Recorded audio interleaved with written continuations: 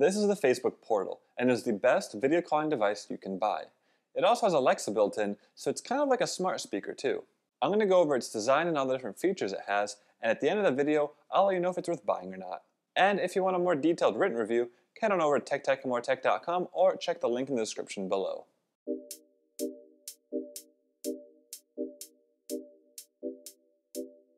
Starting with the design, it comes in either white or black, and it's dominated by the 10-inch screen that it has. It's a 1280 by 800 resolution screen, and it has great viewing angles.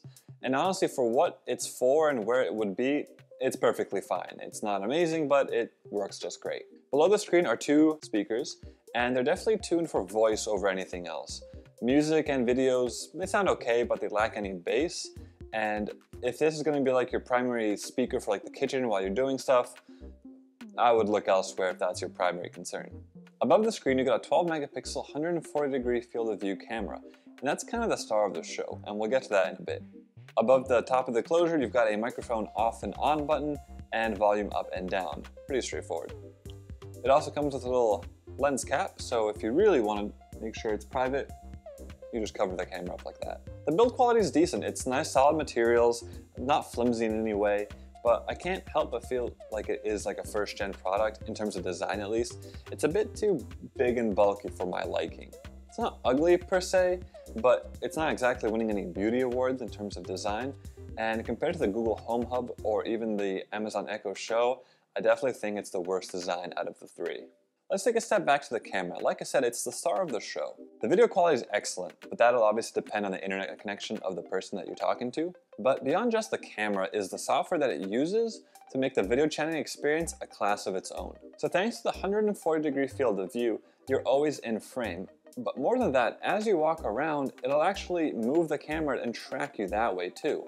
So the person on the other end of your video never has to worry about, did you just leave altogether and forget to come back? It'll always see you. It also does a really good job of zooming in and out. So if you get close to the camera, it'll zoom in, and if you get further from the camera, it'll zoom out.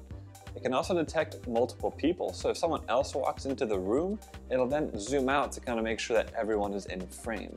Facebook is heavily advertising this as a video calling / communications hub more than anything else. And for good reason. There really isn't any other video experience quite like it. The calling is currently only for Facebook users, which is like 2 billion people, so most people. On the main screen, it shows your most common contacts. Then you can initiate a call with them either just by tapping on their icon or by using the Portal's own built-in AI. They can then answer on their phones, tablets, computers, Portal, basically whatever device they're signed into Facebook with. There's also a story mode, which basically kind of overlays graphics on the screen, and it's kind of designed for family members to keep in touch, like a grandparent reading their grandkid a bedtime story or something like that, just to make it a little bit more immersive. And as for the rest of the software that can be found on the Portal, on the main screen you can have just like a screensaver that has rotating images of either pictures you're tagged in or that you and your friends are tagged in. If you scroll over, you'll see the smart home portion of the Portal. And it's kind of bare bones. There's the usual applications like Pandora, Spotify, YouTube, and whatnot. And they all work fine, but they're not great.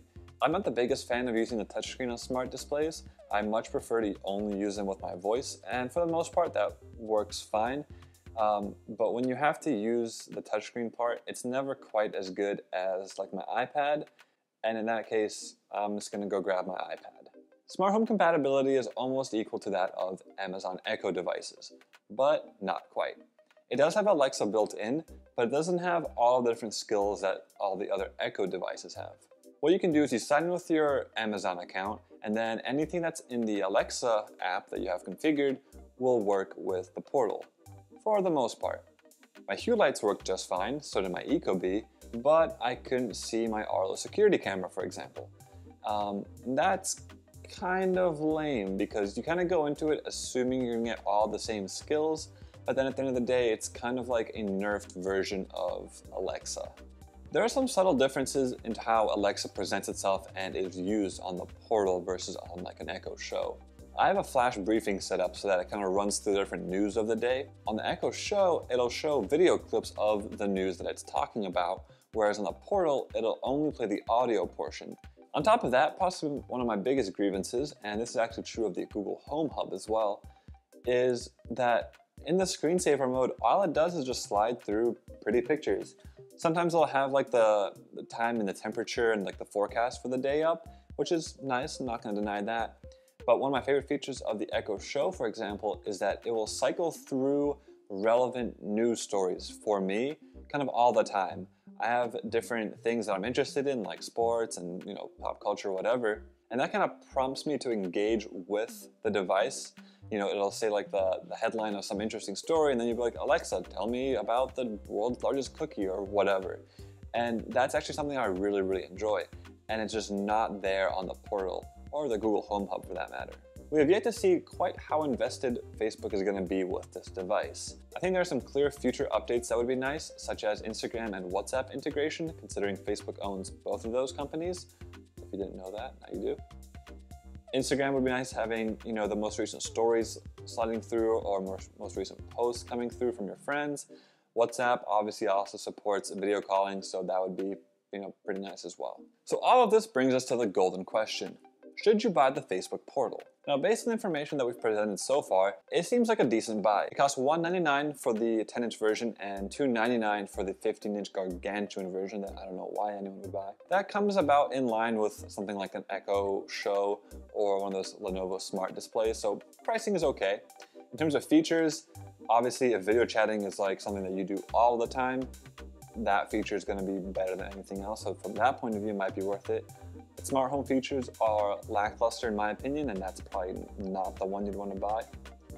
But we have not talked about the major elephant in the room, it's privacy. Facebook's current stance on data collection for the Portal is that it is end-to-end encrypted in terms of what you are talking and what the camera is seeing when you're engaged in a video chat. It does collect metadata though, which is who you're calling, how long you're calling them for, and when you're calling them.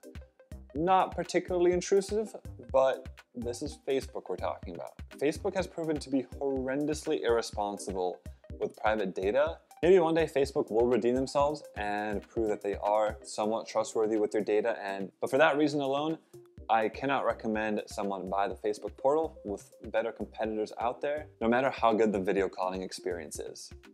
As always, thank you so much for watching. If you have any questions or comments, leave them down below and I will get to them as best I can. If you liked the video, hit that like and subscribe button. There's plenty more videos to come. Until next time, see ya.